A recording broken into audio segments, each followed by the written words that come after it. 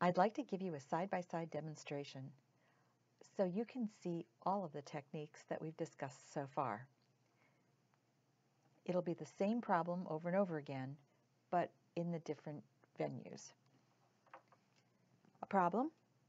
The first thing we have to decide is where the first number is going to go of our answer.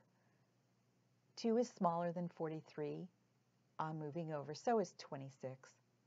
Here's the very first time we're finding this block. We're going to use this block of numbers.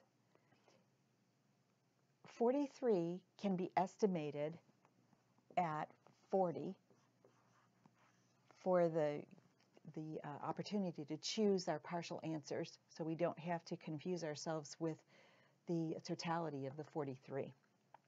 So at this point, we're going to say 4 goes into 2. 2 is too small. 4 goes into 26. Yes, 6 times. I'm putting the 6 above the last number in my block. Now I'm going to use the actual divisor to do the calculation. 6 times 3 is 18. Carry 1. 6 times 4 is 24, and 1 is 25. Since this is a partial answer, and division is a quick way to subtract, we're going to subtract off the 258. And we would get 1, and 6 take away 5 is 1. This would be 0. The next number we need to bring down is the 7. 11 is smaller than the 43, so that's our goal to proceed. We're going to bring down the 7. 4 goes into 1, no. Into 11, yes, 2 times. 2 times 3, this is in the ones column, I'm multiplying sideways. 3 is 6, and 2 times the tens position is 8. I'm going to subtract because division is a quick way to subtract.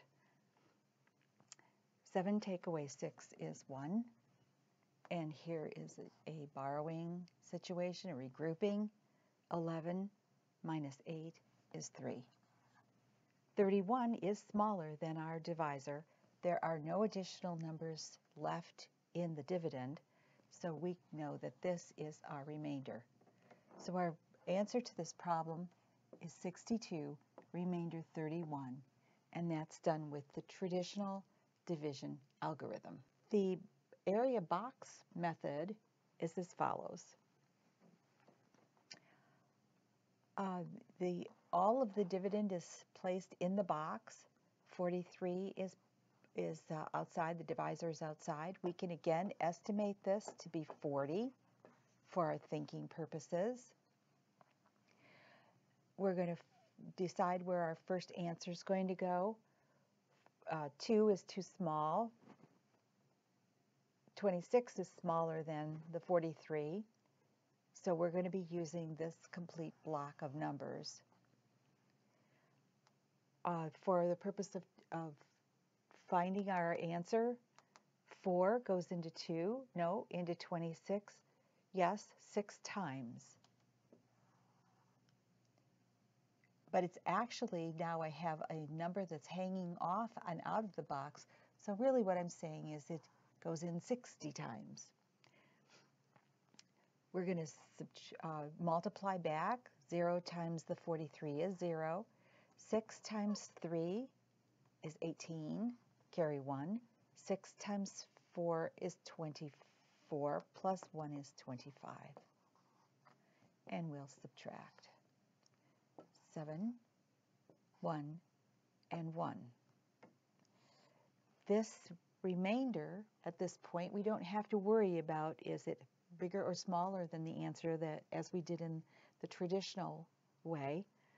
We just know that we have an additional box. So another box is done, and this 117 is transferred to the second box. And we start our process again.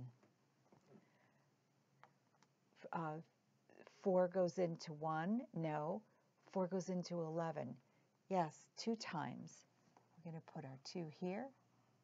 Nothing is outside of the box. We use the whole thing, so it's just a 2. 2 times 3 is 6. 2 times 4 is 8. We will subtract.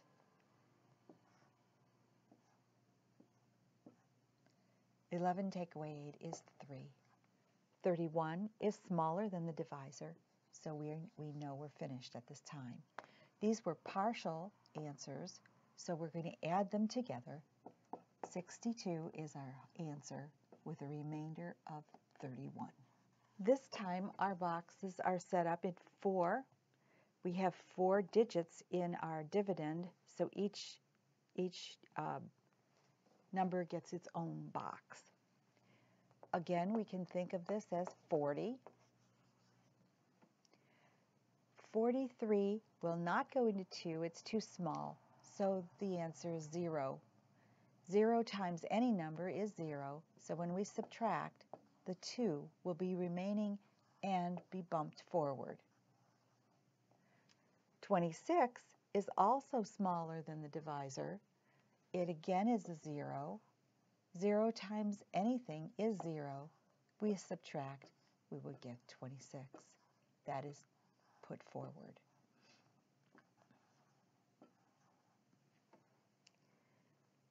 Now 4 goes into 2. No, 26, yes, 6 times.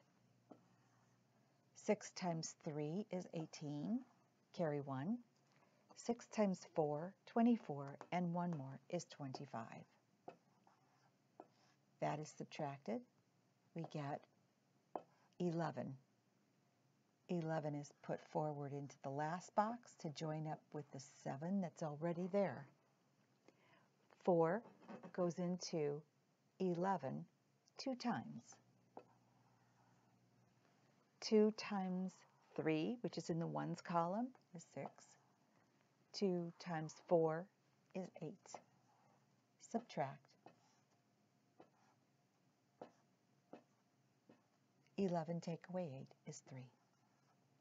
31 is smaller than 43, so we are done. That's the remainder. And the answer here is 62, remainder 31.